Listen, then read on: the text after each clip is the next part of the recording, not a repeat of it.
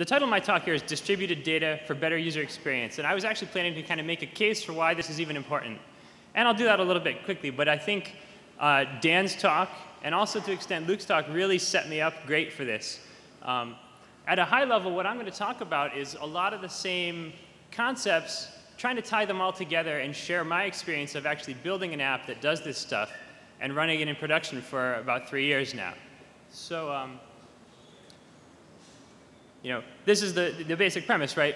An offline web app, what the heck is that? That's an oxymoron, right? Why would you want an offline web app? And isn't everywhere online by now? The canonical example used to be, what if somebody wants to access their data on an airplane? But of course, airplanes have Wi-Fi now, and pretty soon they all will, right? So why should you care about that, right? The answer is all about user experience, right? High latency makes your app feel bad. And even if a user can't articulate that, they're feeling it subconsciously, and it makes them think poorly of you, right? And obviously, anytime you lose the user's work and make them do something again, they hate you, right? And they should, because we need to hold ourselves to a really high standard of user experience. So these are both reasons that you might care about having an offline capable application, even if you never think somebody's going to use your application in a submarine. Or, it's getting harder and harder to come up with a list of places with no internet, right? And so, the reality is that high latency networks that get over-provisioned are given, right? We're always going to have occasionally bad networks, and some places have almost always bad networks. And we're always going to have random routers dropping packets and connections getting dropped. And so if that user just filled out their beautiful post that they poured their heart out into, and then they hit post, and you just get, what is it that Hacker News says? Expired link? You know that one? Right? That's a really bad feeling. And if you're going to be robust against that stuff, Ember gives you a lot of the tools you need to be robust, because you have a lot of state in your page. But to take it to the next level, you want to keep that state even across reload, right? You want to make sure that when they come get their internet connection back tomorrow, they still have that post. And so what before I was just describing avoiding the problems, and this is the kind of upsides, right? The upsides are we have the chance now to bring these web technologies into environments where we couldn't do it before, right? We can now compete with all of those rather terrible enterprise packaged desktop things that their users don't even really like, right? Everybody's seen really poor enterprise-y software. A lot of it has user experience that is decades behind, or just was never even considered as it was written. And I think, an audience like this, I think we get user experience, right? That's the kind of apps we build, particularly if you're coming from a consumer web space, right? You contrast that with the enterprise-y world, and it's just night and day. And so this is how we get into that space. This is how we bring our technologies, the open web, modern design in, and just really kick butt and clean house. So the raw ingredients of any of the offline app, right? You need to cache the code. You need to store the data. And I'm saying not cache the data here because I really think that it's not just a cache, right? It might be the only copy of that data you have if this is that beautifully composed post that hasn't got to the server yet. And then you need to synchronize. And that's all you need to know. It's done. But of course, these things are each challenging, and some of them are I would call solved problems today, and some are very much not. And that's why the Orbit.js talk was a fantastic lead-in, because that's a really exciting effort to try to. I would love to see the community come together on some of these things. So cache the code, right? This is app cache, application cache. It actually is really widely supported, and it works pretty well. The API gets a really bad rap because it's weird and a little confusing, and there are some real gotchas. But you can make it work, right? And it works all everywhere. And the idea of application cache is just that you're going to serve up, right on your HTML element, you have an extra property that points at a cache file, and the cache file says, here's all the assets that have to be present for my app to run. And as long as you've got them, you can just boot it up. And so the next time somebody visits, they don't even hit your server. They get it straight out of the cache, and they're up and running. And even if they're online, that's really nice for the experience, because if they've got high latency, they're up and running and already using the app before they've even got a response from your server.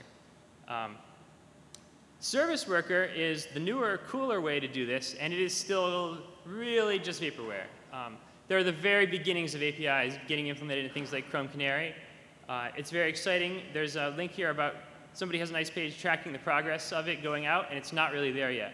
But the difference with Service Worker, it's you can think of it as basically, it's like a web worker where you have your own thread, but instead of it being controlled by a page, it controls the pages. It's like running your own proxy server right in the person's browser. And it's going to run even before your app runs. So you can do things like intercept every single network request and decide where to serve it from, whether it's a cache, whether it's going to the network, trying to do both at once and race them. You can do a lot of really cool things. So an example of a gotcha on application cache that I'm going to, well, OK, and here's an example of an application cache file. It's really pretty simple. It's a list of assets. I've highlighted some JavaScript bundles and some CSS bundles here. There's images. Then there's a network section. And this is basically the list of the URLs that your app is going to be allowed to try to hit on the network instead of pulling out of the cache. This is definitely a gotcha. You're going to really want to make sure you have in your test process before you go and push out changes, making sure that your app actually runs in cached mode. Because in cached mode, if you tried to hit a URL not on here, and it's not in the cache, it will fail. It won't even try to go to the network. Right? So this is some of the really unfriendly things about the App Cache API. And you can have a fallback section, is shown here below, which is basically anything that matches my images subdirectory here. If I don't have an image available, it's going to map to a generic image. Now, I highlighted my JavaScript bundles here. This is an example of kind of a hard-won experience thing of how I deploy my application. I build a depths bundle, and you can see these are all fingerprinted in the same way that a Rails asset pipeline would fingerprint them. They're fingerprinted and served up with really long, super long expirations, just like in that model. In this case, they're going into the cache manifest, but then when I go to update one of these files, the browser would normally go and download the whole set again, but if it's got some of them and their fingerprints haven't changed and my long caching headers cover, I can do basically incremental updates without having to push all the code again. I got a depths bundle, my desktop app bundle, and a worker bundle. And if I was serving this this manifest to a mobile device, I would serve them a slightly different bundle. Now, another gotcha, hard one with experience on App Cache, is there's some fundamental race conditions in the way you might load stuff. This code is going to be kind of hard to follow on the screen. I don't expect you to. I'll just tell you about it, and I put it in the slides so you can read it if you're interested. The idea here is that you have two well-known URLs that cannot be fingerprinted. You have your actual homepage for your app, right, which shouldn't change, obviously, if people are going to come to it. And the cache manifest itself is the same kind of thing. It needs to be always at the same place. That's how you're able to update your cached application going forward. People who've already cached it are going to hit that cache manifest and see if there's a new one. The problem is, if you've got, say, if you want to roll out an update across in a nice, graceful way, and you're going to spin up a new server that's serving new versions of files gracefully while you still have some old files being served up. There's essentially a race condition where somebody pulls down the index.html from the new app and the cache manifest from the old app, and index.html is pointing at files that aren't in the manifest. And it just, boom, dead. It doesn't even boot, right? You're trying to find your JavaScript bundle, and it's not there. So this is an example of a workaround. I call it my little bootloader because it's this little seed of JavaScript that is served up in the index.html file. It goes off and actually parses the cache manifest, which you can access just like any other file. You just Ajax grab it, and you'll grab it out of the cache.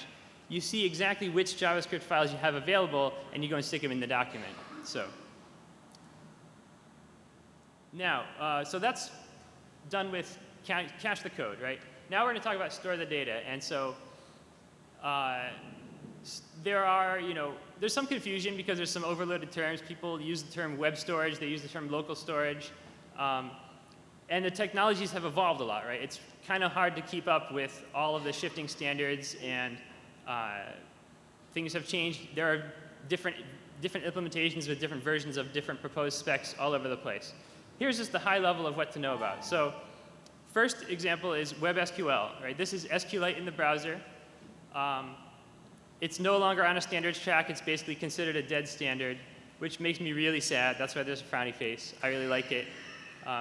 And the real reason it's not a standard is because nobody came up, there's no second implementation, and the W3C really wants to have at least 2 implementations so that they could have a spec that's not just a program. And SQLite is so good, nobody really wanted to write a second one. So we ended up at this impasse. So I'm very sad about that. That said, there are still reasons to use it, even in a relatively new app. It's really your best bet on iOS. Up until when iOS 8 ships, you'll finally have an IndexedDB there. But particularly on mobile, WebSQL is not going away for a while. And some of the big players use it still. I'm pretty sure like the Gmail mobile app in the browser, like on Android or on iOS, is using this still. So local storage, this is what Orbit.js's existing adapter uses. Local storage is really well supported. It's actually really nice. It's in most things. And it has a very dead simple key value API. So you literally have a local storage object on window, and you could access keys on it just like any object. And if you stick things in there, they'll be there again when you come back to the page. That's great. It's super simple. It's synchronous, which is nice because it's easy, but it's a really subtle trap, because when you change your mind later and decide you need to go to a bigger database or get some other feature, you realize that you have to rewrite everything to be asynchronous now. And so my recommendation on local storage is, if you're going to use it, that's great, but wrap it in an async API from the beginning so that you have that ability in the future. It also doesn't really grow that big. The standard, the spec, the proposed spec basically just says something like 5 megabytes is probably a reasonable standard, and so everybody just implemented it that way. And there's actually not really any good support for reliably increasing that quota. So a lot of browsers just have a hard 5 megabyte limit, which is actually worse than it sounds, because it's UTF-16 text. So you really get 2.5 million characters. It's surprisingly easy to run out of, right? So because it's right, this is persistent state. And unless you're actively cleaning it up, you're using it. So IndexedDB is the kind of champion of the standards now. It is getting to be well supported. You can see, I don't know how well you can see, but it is finally hitting iOS with 8 when 8 ships. That was the real hole. That was the biggest hole here, in my opinion. I mean, it's still partial support on IE 10.11. IndexedDB is okay. I liked WebSQL better. And that's, you know, I'll get into the whole, you know, relational NoSQL wars and all that in a bit. But IndexedDB is fine. It has a kind of weird API too. One of the big upsides here is that it can actually store a lot of data. There are reasonably good implementations, like Firefox will just let you store things up to about 50 megabytes, then it'll ask the user, and then they could store pretty much whatever. Chrome would just basically let you use some percentage of the hard drive. So it's actually pretty robust. And the file system API is the last one I'm going to call out. This is, you know, to literally have a sandboxed file system that you can treat as a file system. It is available basically in Chrome and Opera, and not too much else yet. It'll be very powerful when it is, but it's a future one. So that takes care of the store the data piece, right? And I hinted briefly on this kind of objects versus relational debate. And it is something that it goes way back. It's not just like the more recent years NoSQL databases versus those old school relational databases. This debate goes back like easily 20, 30 years if you go look at the literature. People, even before the relational databases were big, people thought object databases were going to be the big thing. And it has swung back and forth multiple times. And I bring this up because I have found in my experience of running a distributed Ember app for a while now, that I find myself reaching for the relational concepts and really liking it, and regretting it when I don't. And to highlight what I mean when I say relational concepts, relational doesn't really mean just SQL, right? And I think that's part of what turns people off about it. SQL is actually a really kind of terrible API in the sense that you get to call one function, execute, and you get to pass one big string. And that string is very opaque to you once you've built it. The real strength of the relational model as it's intended to be used, And you can see hints of this in examples like AREL, that Rails now builds Active Record on, although I won't call AREL a perfect implementation of it. The goal is really that it's composable and abstractable, so that when you have, if you say join two tables in your programming environment, you're getting some object back that represents that new relation. That new relation should be completely drop-in replacement for any of the original tables, right?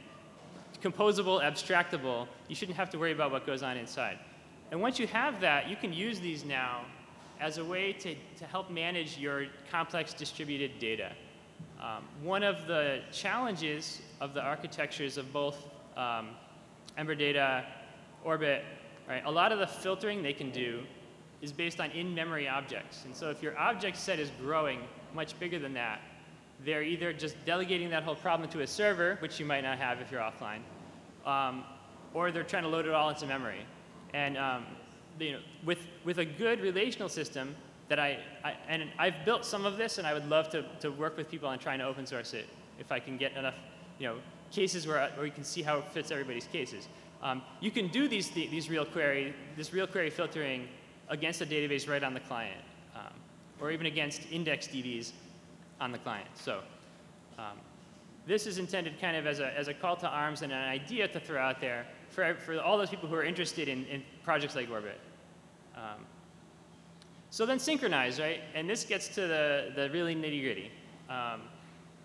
This could definitely be a whole talk. This could definitely be a bunch of PhD theses.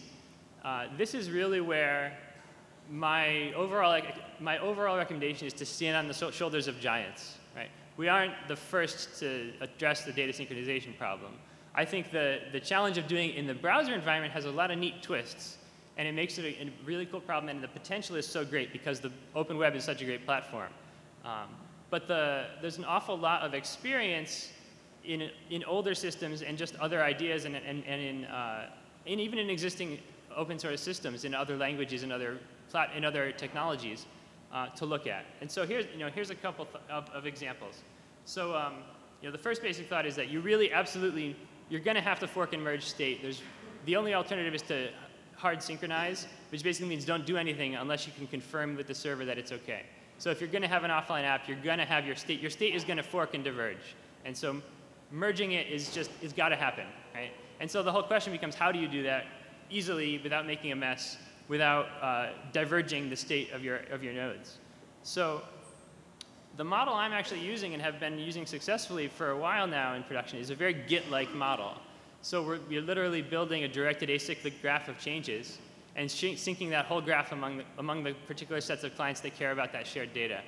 And I like that model. I think it's actually quite understandable. Git gets a bad rap because it's definitely got a weird learning curve in its API surface as a tool. But as a model, it's actually quite elegant. And if you're not familiar with the way that commits and trees and all interrelate, check it out because there's a lot of good inspirations there. Downside is it's very hard to be picky about which data you're going to get. And so much like only very recent versions of Git let you be truly a first-class citizen if you have a shallow copy of the history. It's the same kind of problem here. But once you have the history, any two clients can actually synchronize each other. There's no privileged position in the network. And that's actually a really powerful thing. Even whenever you hear the server is the source of truth, be suspicious, right? Because there will come a day when there's 0 servers up, or 2 servers up, or more, and they aren't going to agree, right? So something like a dirty bit on a record isn't really a Boolean, right? At best, it's like a vector. And so these problems, they seem like corner cases until they're not, and they're biting you, right? And these things do happen, especially if you reach any kind of level of success and have a bunch of users. These corner cases will happen every day. Because the web is just like that, right? People come and they go, and they do it in the middle of things, and networks go up and down. We already heard about operational transforms from Luke, and I linked to Share.js as well here. That's a really nice model. The strength of Share.js is when you're using it in a kind of a live streaming mode, and you're getting 2 people collaborating very closely together and not stomping on each other in bad ways. the size of the stuff that you're going to ship ends up being proportional to the operations done. So, there comes a point where it's not optimal if what you're going to do is be disconnected and do a whole lot of stuff and then reconnect and try to munge it all together. It's much more optimal in the case where you're trickling in changes, which is the case you hope to be in most of the time. But so trade-offs, right? Convergent replicated data types are kind of a hot thing in some academic circles right now, and even in use, right? Riak is one of the big proponents of these in production use. Chris Mikkeljohn of Basho gave a EmberConf talk on them. After his talk, I was very excited. I read all the papers he referenced, and I came away thinking they've got promise, but I don't see them solving my problem yet. The downsides that we would need to solve really come down to all these papers kind of say, you can garbage collect this data structure. It's clearly obvious that you can do it. Exercise left for the reader. And so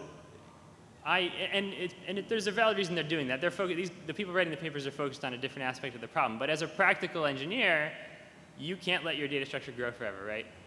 Especially when you just can't predict what your users are going to do. And maybe one of them is going to decide to generate 1,000 changes all at once on you. So I think they have potential, but I think right now they make a lot more sense in a back-end cluster of machines all being distributed, not 1,000 clients all being distributed. And the final thing on my list here is causality tracking. And the most widely understood version of this is called vector clocks, which you may know. Vector clocks aren't really a great match for the web case either because your clients are churning. And so in a vector clock, you basically have an array that has a place for every machine that might be editing the data. And so when a new machine shows up, you've got to grow that array. And when they go away, you don't necessarily know they went away, right? Now they've just kind of grown your vector. And so there are generalizations of that are a little more dynamic. And one of them is called interval tree clocks, and I've implemented it, and it's linked to here. It's something I haven't used yet in production use. I think I might pretty soon. So the big benefit of causality tracking is that you could think of it as, imagine it as a timestamp, right? But it's a timestamp that is immune to the clock skews that are necessarily going to happen. You can't actually just use real-world timestamps to maintain the consistency of your system, or one client with a bad clock will screw it all up, right? So in a causality tracking system, you're actually able to prove that a certain change is in the causal history of another change. And if that sounds kind of like relativity and light cones, that actually was a conscious decision when Leslie Lamport was inventing all that stuff. He calls the distributed algorithms more of a physics problem than a design problem. So synchronization is really the hard nut in this three-part challenge I laid out. And so this is partly kind of a rally to try to say, hey, if you're interested in building this stuff and coming up with really good tools that'll bring this kind of capability to the whole Ember community, I would love to talk with you about it, and let's see what we can build. There's a few Ember-specific patterns I have here in terms of once you have an offline app and it's an Ember app, things that you would want to consider doing. Right? You're going to want some kind of global state indications. This is where things like Gmail will tell you, you don't have a connection right now, I'm trying again in 30 seconds. These are just obviously really nice to have for your users. Otherwise, it's not obvious to them always what's going on. In Ember, it's really easy to do, right? You're going to have a part of your view hierarchy somewhere relatively high up in the application template or some child of it that is just bound to properties that go directly through to whatever your store is, or whatever that asynchronous process is that's handling the synchronization we just talked about. It's going to have some kind of state, right? It's going to know when's the last time I heard from the server, do I have changes I haven't pushed yet, those kind of things that are really good for the user to know. Ember's nested routes along with error routes are really good for helping you cover the case where you may or may not have the data already cached, the person's offline, and they go to jump to some record that you didn't cache yet, right? And if you just have one global error route, like the model hook's not going to load, and you're going to get just an error, and it doesn't mean anything. But if you have a nicely nested error route that just covers the part of your app that isn't that isn't available, you could really gracefully say, like, hey, sorry, you're offline, try to get online, I don't happen to have that record. And then they go jump to the next record, and it's there because they happen to cache that one. Checkout to edit here is, it actually dovetails pretty nicely with some of the things that Luke said. It's also, if you've ever taken a look at Ember persistence framework, they have an idea called child sessions. In Orbit, Dan talked about basically duplicating a store. All of these are really motivated by a user experience case that is very, very common, which is a lot of the time you really want to just make your edits as a user without being like bombarded by other changes, right? And it's actually easier to kind of just maybe you get hinted that there's changes there, and you can choose to deal with them when you're ready to deal with them, but it's not like you're typing in the form field and then somebody else wipes it out, right? So you don't necessarily, Ember actually makes it almost easier to do the hyper-bound thing where that's the problem. It's nice to have that separation and to give users a choice about saying when to save and when not to save and when to deal with merges. And finally, authentication, right? In any Ember app, there are patterns we use for authentication in terms of maybe having a mix-in that goes into all of our routes so that everything other than, anything that needs to be a logged-in user, you're going to be able to check, do they have a session? If not, let's boot them to a friendly login page rather than just break. That same pattern applies with an offline app with a couple of additional caveats and possibilities. For one thing, if that login page is a server, it might not be there, right?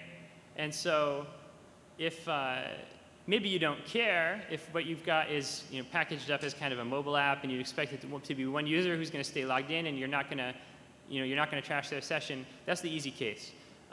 If on the other hand your app's going to want things like a timed logout or the ability to switch users at arbitrary times, you might need to do that when there's not a server around. And that can be done. It has security trade-offs. The idea is basically that once a particular user has logged in on a device, you're going to basically have authentication info for that user there, right? Basically a hashed password. Now, if there's any cryptographers in the room, their stomach just dropped, and I fell like 10 points in their estimation because crypto in the browser is evil. It really depends on your situation. It's certainly not going to you certainly wouldn't want to keep secrets in the browser that you're trying to keep from the server, which is usually the common case. But in this case, it can work. And I actually use patterns like this in my app because my users, they tend to, so my application is health-related records application used in places like nursing homes. And so they have something like the iPad that gets passed around by whichever nurse is working the given floor, right? And so if the network is down, and they show up and need to log in to go figure out what meds people are taking, it needs to work, right? So that's the trade-off there. And you can make that work. So you're basically implementing a login screen that's an Ember view that is backed by the database. It's all completely autonomous. So this is taking the autonomous app idea to the extreme. And then you'd be able to basically, in the background, after they've authenticated, go and also authenticate them to the server, right? See if you can establish a session. That's also a useful pattern, which is don't try the online first and then fall back because they might be waiting a really long time. Networks don't always fail nicely. Sometimes they fail in a long, slow, painful death, and they might get a minute-long timeout before you fall back to your offline mode. Assume offline and gracefully upgrade. So all of this is the kind of promises and perils of a stateful app, a stateful client. Stateful clients can be great, but of course they can be statefully broken. Right? That is a huge deal if you're used to, refresh clears all sins, right? That doesn't happen anymore if you manage to get their local state into a broken place. And so the ability to debug clients remotely is at a real premium when you're in this kind of situation. So in my app, I've gradually built up. Why am I not seeing my actual thing running? Am I really offline? Yeah, that's it. So I had a screencast. Oh, no, still my cursor's there. I don't know. My screencast is only showing the cursor.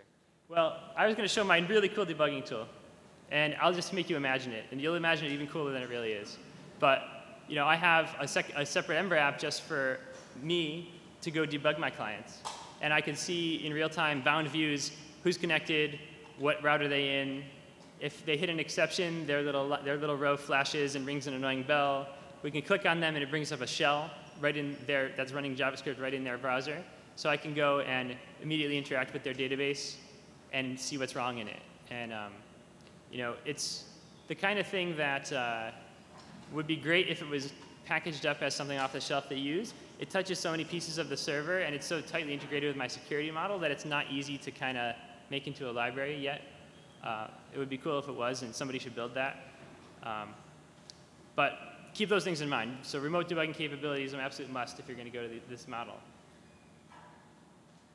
And so capping off, just why in the big picture, right? This is our opportunity to push the web and open technologies into these new venues. This is our chance to help lead the next swing back toward a decentralized web, back toward open systems away from closed gardens. I think that smart clients, smart web-based clients, are an awesome way to do that. Nothing is more distributed than a system that runs on all the clients, right? You can imagine, what would a distributed Facebook killer look like, right? It's a weird thing to think about. I think if you're going to pull it off, it's probably going to be really distributed, right? Who else is going to run all that infrastructure as just some newcomer? And truly peer-to-peer web apps are actually becoming possible already. I linked here to a demo, or it's actually kind of a product already, that somebody's put together using WebRTC data channels to directly share data browser to browser, not through the server, right? Think about what that means, right? If this is another reason to keep your eye on the ball of using truly distributed models where there's no privileged position in the network. You're not making an assumption that there's one server, right? And it's special. If the server is just a supernode, you might get this peer-to-peer syncing stuff going really nicely. And I think that's an inspiring goal for the future. So it's over.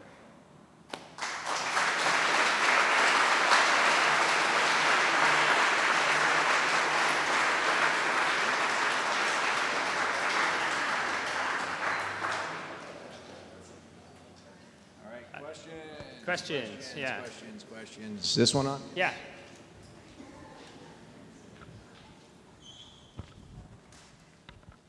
Hi. Hey. I was wondering why use the application cache as opposed to just cache headers? As opposed to the regular browser cache? Yeah, Sure. Well, so the nice thing about the app cache is that the browser won't, on its own, decide to flush it. You don't really get that guarantee with normal browser caching. Normal browser caching is awesome, and you really need, if you don't know much about it, learn it because it helps a lot in a variety of ways. And it interacts with all this stuff I'm talking about. But app cache is better in that sense. It means you're only going to lose your app if the user actually digs into their settings and decides to delete it. Whereas regular cached stuff, even if you cached it for N years, if the browser decides it's not recently used and that it's running out of space, it will just flush it. Right? So that's the biggest reason not to rely on just the regular cache. Anybody else? Okay. All right. Thank you very much. All right. Thanks.